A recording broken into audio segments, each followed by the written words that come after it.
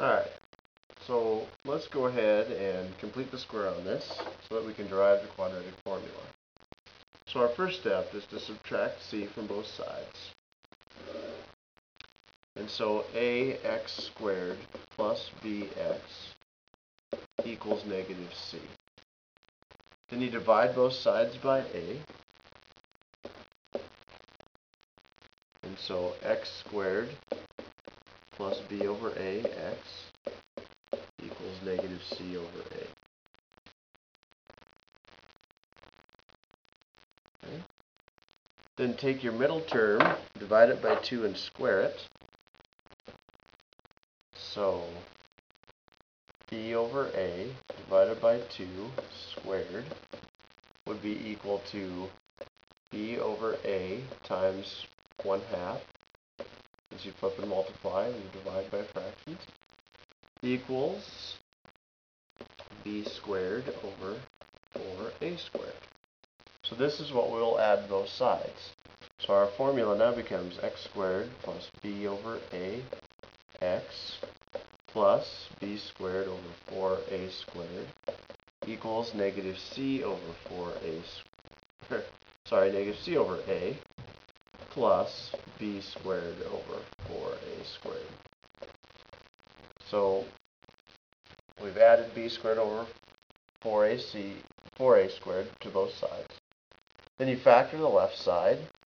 So x plus b over 2a and x plus b over 2a. And then I'm going to rearrange the right side with the commutative property, which is b squared over 4a squared minus c over a. Combine some things.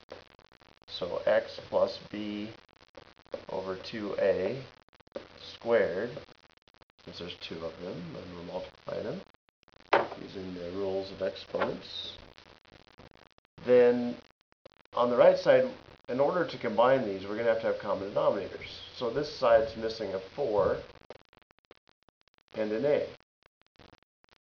And whatever you do at the bottom, you do at the top, so we end up with 1. So we'd have b squared minus, instead of c4a, we'll use commutative property again, 4ac all over 4a squared. Then you square root both sides. And so x plus b over 2a is the same as plus or minus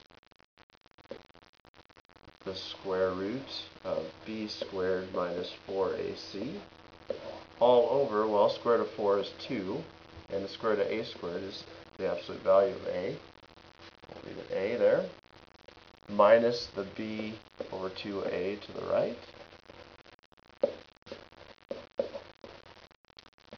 And so now we're getting close to our formula. X equals negative b over 2a plus or minus the square root of b squared minus 4ac all over 2a.